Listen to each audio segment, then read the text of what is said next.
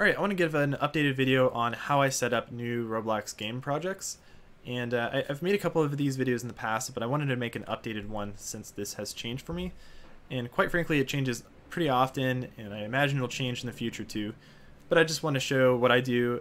Again, this isn't perfect. Everyone's going to do this a little differently. That's fine. But maybe this will be helpful for some people out there. So obviously, the first thing I would do is open up Roblox Studio, start a new place, get that going. And I would immediately publish this to Roblox so it's in the cloud and synced up there, and that's kind of the very first thing to do, right? Now I'm using my Aero game framework for all of my game projects right now, and so naturally I would go through the setup project or setup process for that, and so I'm going to show that right here. So this is the documentation for setting up the framework. So I'm kind of going to just go through this really quickly. First and foremost, I'm using Visual Studio Code for all of the programming side of it. This is completely free. I highly recommend it. I use this within my professional job too, and it's a great tool. And then within Visual Studio Code, there's a few extensions to get. One is obviously the Aero Game Framework extension. That just gives us a better view, a better tree view of the project, kind of narrows down what we need to see and gets rid of what we don't need to see. And then we're using Roho in order to bridge between Visual Studio Code and Roblox Studio. And then there's a Visual Studio Code extension for Roho, which just kind of simplifies it. Now I believe this also can come with an installation of Roho to simplify it. I don't do that myself. And in fact, this is not working for me as of yesterday. I don't know why. So I'm not going to be using this extension in this example. I'm just going to be using the command line for Roho, but it's really simple regardless. Otherwise, Lua check is a static analyzer and linter for Lua. Really useful tool. Highly recommend getting that. Unfortunately, it's kind of tricky to get set up. It's kind of a black hole because you first have to get Lua rocks installed, and that can be kind of tricky. But once you get Lua rocks installed, it's really easy to get Lua check going. And then on top of that, we have VS Code Lua, which is the VS Code extension that uses Lua check. So that's going to allow us to visualize kind of the linter results on screen while we're coding. The only thing that's not listed here that I use is another extension called Lua Indent.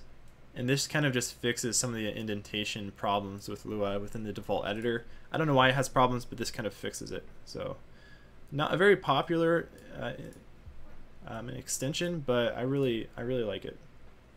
Okay, so how do I get a new project set up then? Make sure I have all this stuff, of course. I do. So what it would look like again is going into Studio, opening up a new place, publishing it, and then coming into VS Code and creating a new project folder for the game.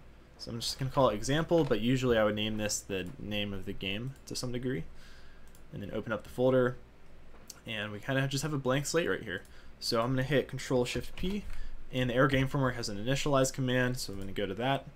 And that's going to just throw in all the files that we need to get going. So I don't really care about anything right here, right? This has a bunch of stuff here. I don't use this view, so I use the Aero Game Framework Explorer view here in order to write my code. And again, this just kind of narrows down, limits your view of things that you need to see only. So that's how we get this stuff set up.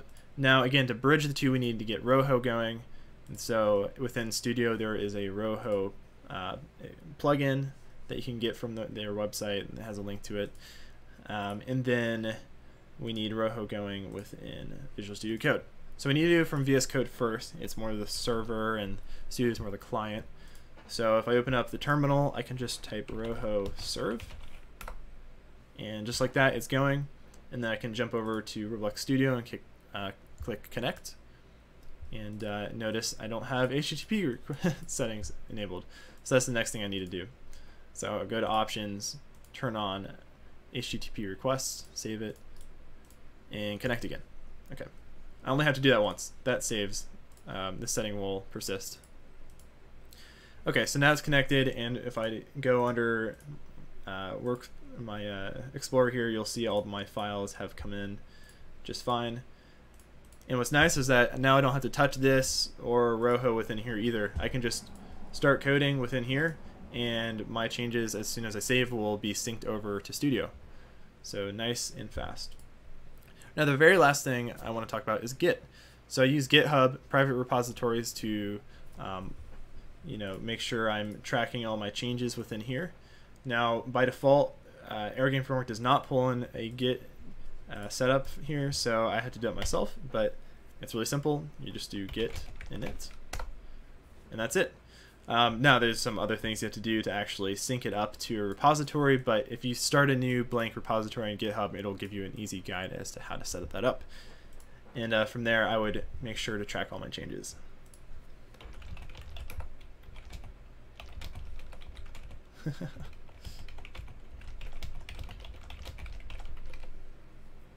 All right, and I think that's it.